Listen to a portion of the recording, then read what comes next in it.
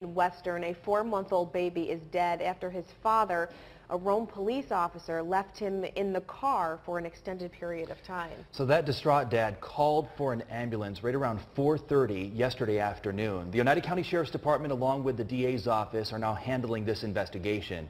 News Channel 2's Jolene Ferris joining us now live from the newsroom with more on what's happening in this case today. Jolene. Thank you, Don. The investigation continues, and as you might imagine, the Rome Police Department won't have anything to do with this particular investigation.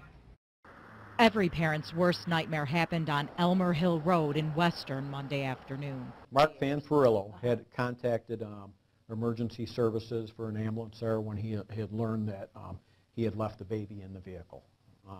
At a short time later, we were contacted by Rome Police Department and asked us to conduct an investigation into this matter. 4.5-month-old Michael Fanfarillo was pronounced dead at Rome Memorial Hospital. His dad, Mark Fanfarillo, is a 10-year veteran of the Rome Police Department patrol, currently on paid administrative leave pending the outcome of the investigation, also to allow time to grieve. Why he left the baby in there, that's all part of the investigation. But yes, he was the one responsible for the baby at the time there, and he left the child in there for an extended period of time. Officials aren't saying how long, but pediatricians say, sadly, it doesn't take very long for things to go badly inside a vehicle, especially for the littlest ones. Things can happen really fast when it's not even hot. It could be a 75-degree day, and then a kid could have heat stroke and even die in 15 minutes.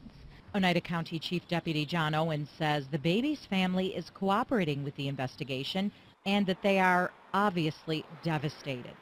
With the entire summer still ahead, a life-saving reminder. Put a stuffed animal in the car seat so that whenever you put your kid in the car seat, you take the stuffed animal out and put it in the front. So that's like a visual reminder. It's something that could happen to anybody at any time. The Onondaga County Medical Examiner was set to perform an autopsy today. I did call for an update moments ago. There isn't one yet. Now, once the investigation is complete, the Oneida County District Attorney's Office will decide if criminal charges would be pursued. We could hear something in the way of a cause of death in the next several days. Back to you. Jolene Ferris live in the newsroom tonight. Today